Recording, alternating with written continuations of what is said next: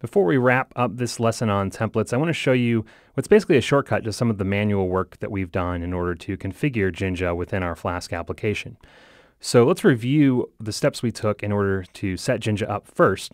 That way we'll have a good idea of what's being replaced when we use this shortcut. To use Jinja, we first had to import the Jinja2 module. We did that at the top of our file along with our other imports. I then had to build up the template directory, a variable that held on to the template directory using os.path.join. And we set up our template directory to be called templates at the root level of our project. I then had to create a Jinja2 environment using a file system loader that would be able to pull in templates via that template directory. And we called that Jinja-env. So these template dir and Jinja-env variables were global variables that were available throughout our application. When I wanted to actually render a template, I would have to first fetch that template by name by using the Jinja environment and the getTemplate method of that environment. And once I fetched that template, I could then render it and return the rendered template as a string in the HTTP response. And if I actually happen to have some parameters that I wanted to pass in that template, I would use those in the render method. I would pass those in as key value pairs there. So there's a shortcut method I can use that will work the same way as this manual setup, as long as we have the same sort of assumptions in place. In other words, as long as we are working in the templates directory, that's where we're placing our templates, and as long as we want to use the audioscape equals true as a flag for our environment, then we can use the shortcut method. So the shortcut method we're going to have to introduce by importing it from the Flask module. So up at the top of our file, let's go ahead and import render_template. This function lives in the Flask module, and it's going to replace all of the manual work that we've done right here. So let's just go ahead and use it in one specific spot. I'm going to come down into the index, and here I'm rendering the hello form.html template without any specific parameters being passed into that template. So instead of saying template.render, I can replace that call with a render template call, and then I have to tell render template the name of my template. And then once I do that, I can get rid of that previous line. So we reduced those two lines, the fetching the template and then the rendering of template, with this one single line. Let's go ahead and see that that worked the same way.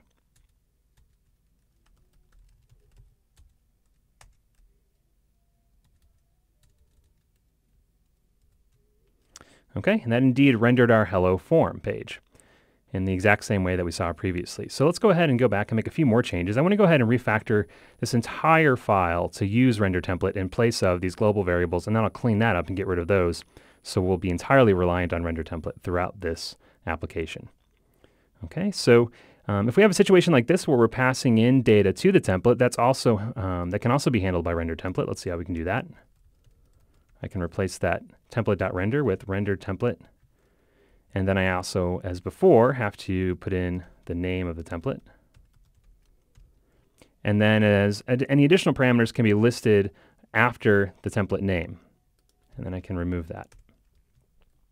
Okay, and let's go ahead and do that everywhere else that we have template.render within our file.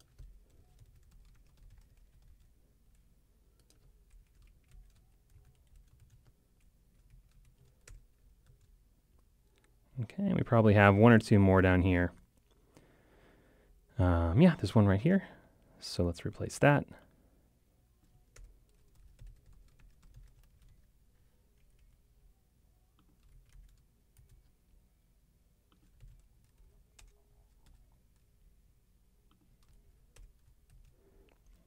And let's see, one more.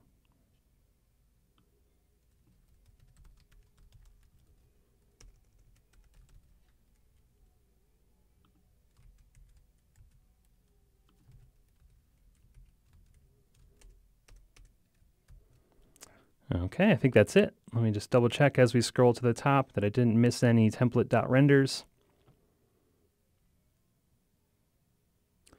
Okay, and then once I'm no longer using the template dir and Jinja-env global variables, I can go ahead and kill those too.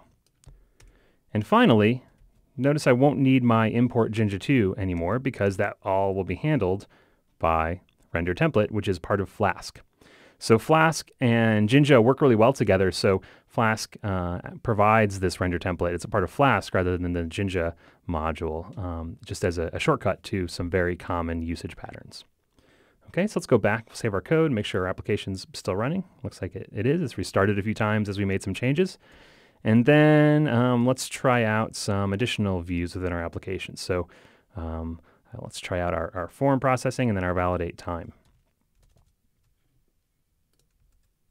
All right, so let's see. And then it looks like I spelled render template wrong. Let me go back and fix that.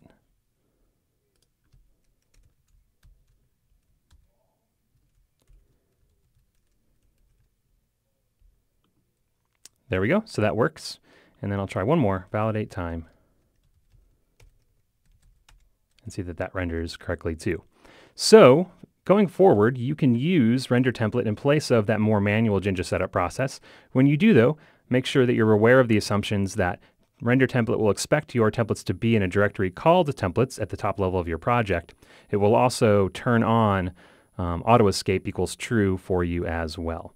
So go ahead and use that whenever you want to use those default options. Otherwise, you can use a much more manual configuration method as we saw previously.